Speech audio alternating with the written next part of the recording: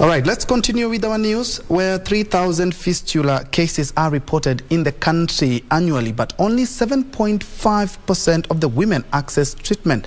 This is according to the Let's End Fistula Organization. Organization Director Sarah Omega says and lack of adequate information to the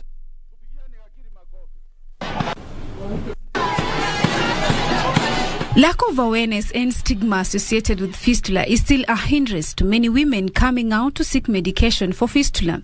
Sikuwa naweza kulima, sikuwa naweza hata kuinama.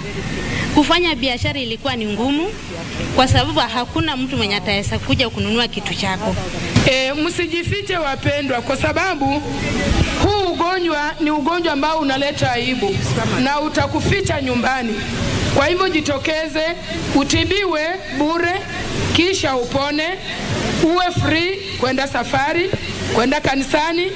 According to Let's End Fistula Organization Director Sarah Omega, the most affected women are young girls between 15 and 19 years. Girls between the age of 15 and 19, wanasema they've already had their first baby or they're expecting their first baby. Omega, however, noted that the misconception on the ground about the condition has led to a backlog of fistula cases.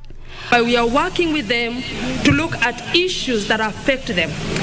Now, so far, I would say, under Lefi, we've actually supported treatment of over 2,000 women. Prolonged labor, small birth canal, accident and damaged urethra and colon are common issues linked to fistula. For Lunchtime News, I'm Zainab Said.